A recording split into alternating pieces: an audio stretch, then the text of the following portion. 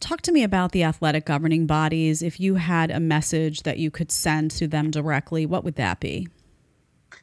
Well, I think the piece I want to hit on is the lack of accountability. Like I mentioned earlier, there is no one willing to face this issue head on, directly and say exactly how they feel. It's been a lot of beating around the bush. It's been turning to other organizations. And since, doing this, especially the NCAA, um, they nominated, well, UPenn nominated Thomas for NCAA Woman of the Year, which was then approved by the NCAA, which is the highest honor in all of college sports. And to nominate someone who has spent 5% of their life as a female is wrong. We're encouraging that. We're celebrating that. The NCAA is praising this.